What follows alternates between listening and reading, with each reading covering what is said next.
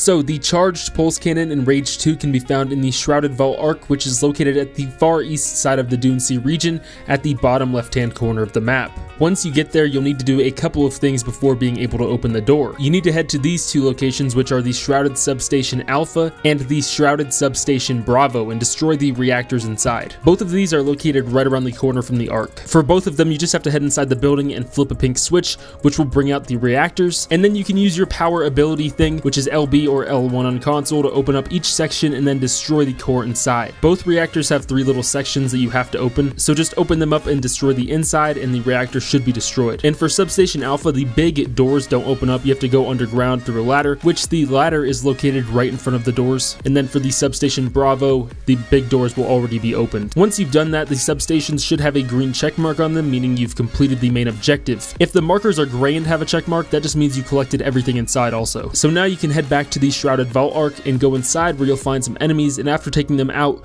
you should come to an elevator. Head down to the elevator and you'll find a big room with a pink switch. Flip that switch and then head to the right to enter the room where the Arc was just dropped down. There will be quite a bit of enemies in here, and after taking them out, you should be able to open up the Arc to get the charged pulse cannon. If you can't open up the Arc, that means there's still enemies somewhere in the area. Once you get it, it should give you a tutorial, but basically, to use the charged pulse cannon, you just shoot it with the normal shoot button, RT, R2, left click, and use LT or L2 or whatever you ADS with, I'm assuming right click on PC, to cool it down. The pulse cannon does more damage while it's overheating, which you can see in the center of the screen while shooting it. If it's in the red, it's overheating, meaning it's doing more damage. If the bar gets all the way to the end, it'll fully overheat and have to cool down. So basically, your goal with this gun is to keep shooting with it in the red, but keep cooling it down before it overheats. But that's pretty much it. See ya.